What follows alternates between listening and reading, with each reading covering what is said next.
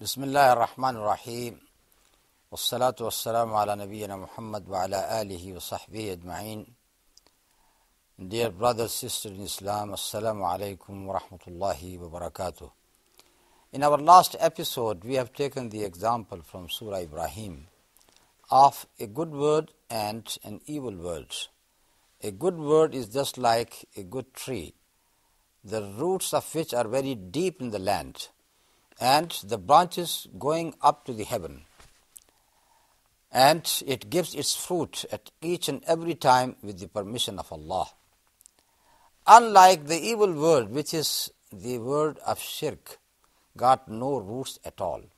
It can be uprooted, taken away very easily because it is not deep rooted in the land at all.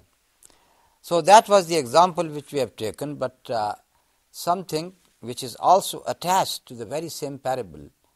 That is in verse number 27, Allah subhanahu wa ta'ala has said, يُثَبِّتُ اللَّهُ الَّذِينَ آمَنُوا بِالْقَوْلِ الثَّابِتِ فِي الْحَيَاةِ الدُّنْيَا وَفِي الْآخِرَةِ وَيُضِلُّ اللَّهُ الظَّالِمِينَ وَيَفْعَلُ اللَّهُ مَا يَشَاءُ.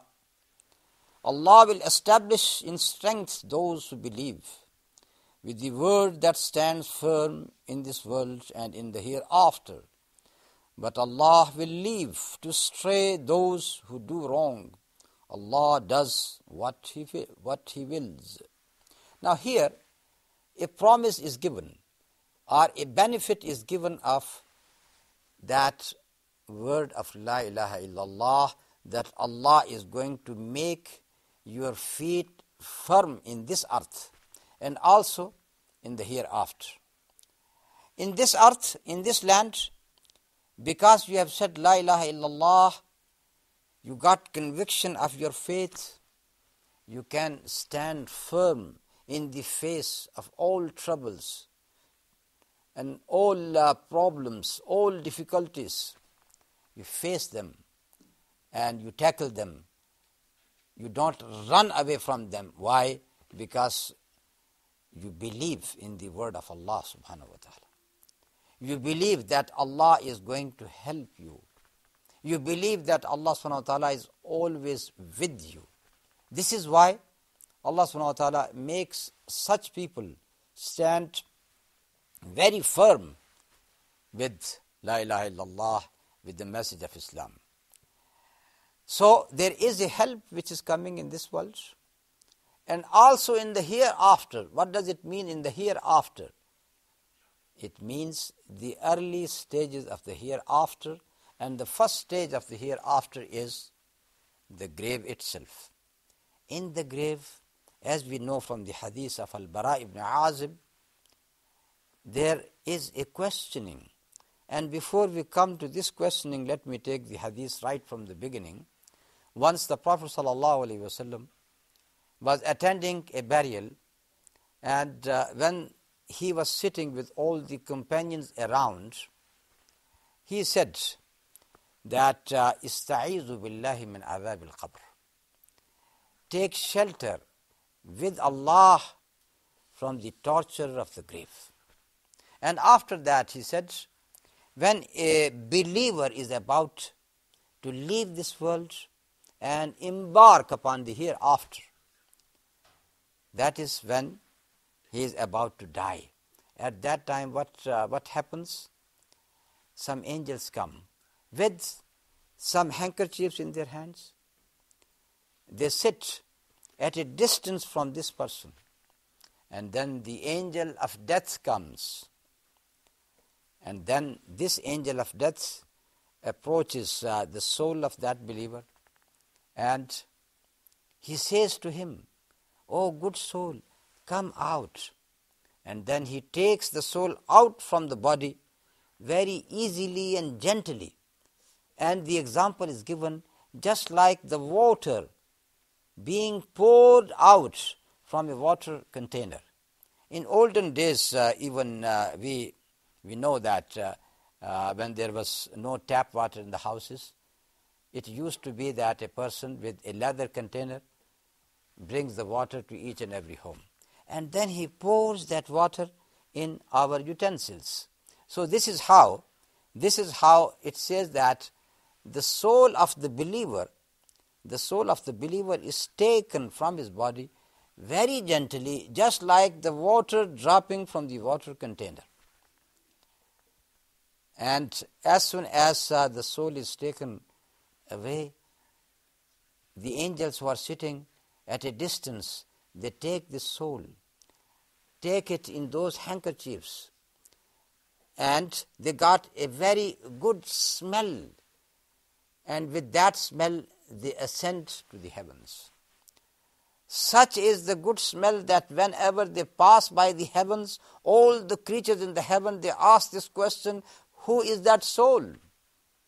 And the angels reply to them, so and so, the son of so and so, until the soul is presented to Allah subhanahu wa ta'ala, and Allah subhanahu wa ta'ala says, this is my servant, the believer.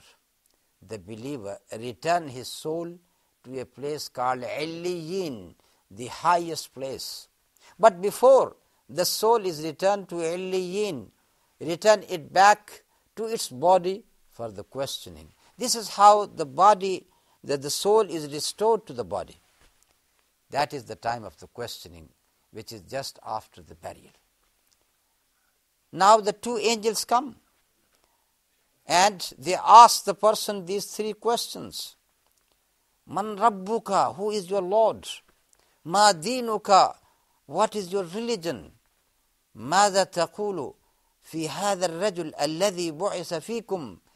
What do you say about the person who was sent to you? Meaning Muhammad sallallahu alayhi wasallam. And because that person was a believer, he has recognized Allah subhanahu wa ta'ala throughout his life. He has known his attributes.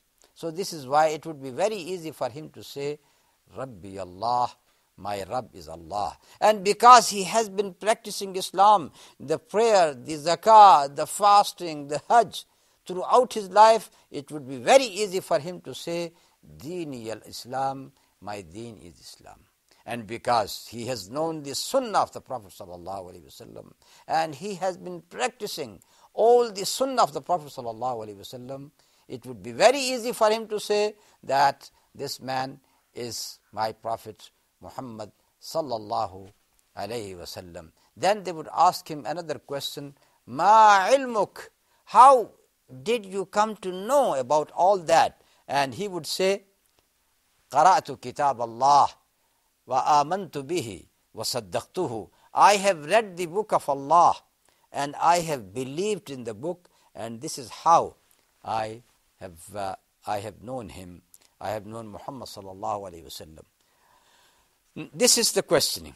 And after that, as we have said, there would be a command from Allah subhanahu wa ta'ala that for this person, afrishu lahu min al-jannah. Now his bedding is from Jannah. Open a window for him towards al-Jannah, towards the paradise. And then a good breeze is going to blow towards him from al-Jannah, from the paradise. And it would be said to him, have a nice sleep. Nam ka nawmatil arus. Sleep just like a bride. That would be the situation of that person. And then another thing which is mentioned in this hadith, that this person would see a person coming to him with a very good face, smiling face, very good clothes upon him. So pleasing is that man that he would ask him who you are, and he would say, I am your own deeds. I am your own actions. And this person, after listening to it, he would say, O Allah, let the day of resurrection happen so I could go back to my family, to my children. That is the example of the believer. And in contrast is the example of the non-believers. The Prophet ﷺ has said, when he is about to die, same things happen. Some angels sitting at a distance, angel of death, taking his soul out, saying, come out, O wicked soul. Ukhruji ayyatuha ar-ruhul khabitha. come out, O wicked soul.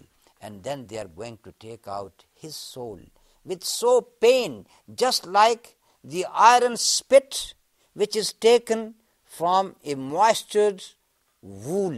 Just think about a lot of wool which is moistured, and in it is the iron spit, small pieces of the spit, iron spit. And if these small spit of iron is taken from the wool, how they are going to be taken?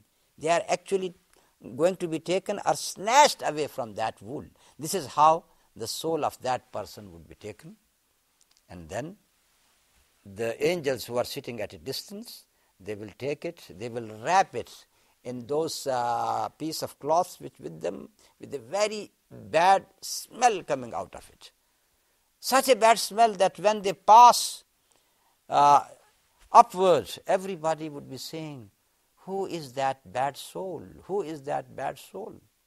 And then for that soul, the gates of heavens are not opened. Allah subhanahu wa ta'ala would say, return this soul to a place called Sijin. Sijin is a prison. The word is derived from Sijin, that is, it means that it is just like a prison.